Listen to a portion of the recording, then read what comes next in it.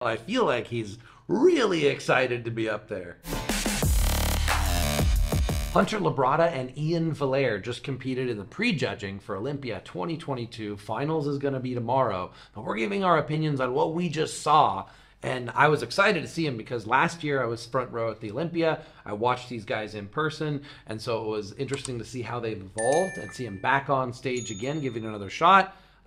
Impressed with both. I was especially impressed with Ian Valliere's conditioning. There was a couple poses where he hit where like his serratus anterior and some of this definition really popped. I think he did a great job of initially focusing on his side poses, which show this massive back thickness that I don't think anybody else has, like except maybe Akeem Williams has something like that. But this back thickness and his hamstrings, glutes, and the thickness from the side. So he did a lot of these side poses, which were great.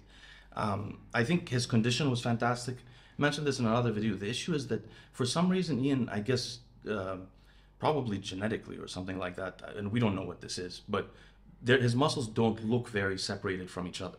Even when he's extremely low body fat, you can tell so with the striations in the muscle. So that, I think, makes it less appealing on a frontal look. So that's why I think the frontal looks are not so good. Also, go ahead. You know, my favorite thing about Labrada is that when he flexes, he smiles. And he's not trying to really smile. It's more like this, but it comes across as like such a warm, like excited smile. I feel like he's really excited to be up there. I feel like Ian was excited about the Olympia, but maybe potentially intimidated by the competition. But I feel like he should feel that he succeeded. He brought a better package than I think he's ever brought before. You can see that initially.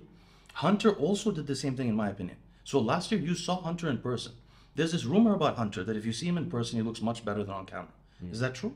He looked freaky to me. Hunter had veins popping out everywhere that, you know, on the screen with the resolution, I don't know if you can really see it, but when you're watching in person, you're like, oh my God, when he flexes, like there's veins, spider veins crawling everywhere, which you're not really given points for the fact you have veins, but the veins are a good indication that you hit the right conditioning, that you've got no water. And then he had good shape, right? But he looked watery. I mean, he was clearly sweating a lot in the Hunter always looks like he's trying really hard, and I don't know if that kind of works. You know, you kind of want to like flex as hard as you can and show as much definition, but you kind of also want to make it look easy and like you're having fun.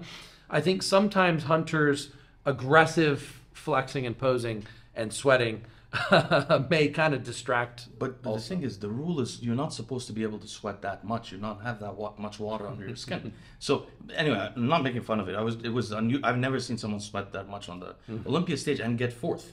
So he got fourth, and he was clearly less conditioned than Nick Walker, who got fifth. So this year, the change is this though. Hunter comes in the best condition we've ever seen him, I think. Very good condition. Clearly gained muscle. His back gained muscle. He looks fantastic. Much better than last year. But he's out of the top 5. I mean, he looks like he's out of the top 5. He wasn't compared to the top 5 that much, at least.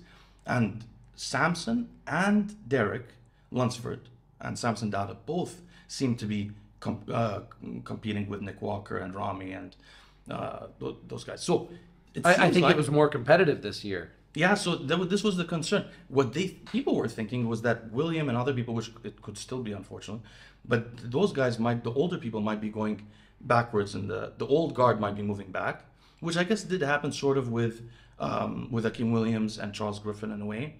But then at the same time, Ian and Hunter both took a step back so far, and Ian may have taken an even bigger step potentially because Krizo looked to me in that call out to be beating him. So I feel bad about it because he brought a better package, and Hunter also brought a much better package. He had more to improve on, of course, in a year, but both of them brought up better packages, and it's possible that they are the people moving that are like becoming relics. Now, it's probably not true. Hopefully, next year, if not due to just other people retiring and them moving up, eventually they come back up. But it's interesting. They separated Nick from Ian and Hunter in a very clear way. And those are our thoughts for now.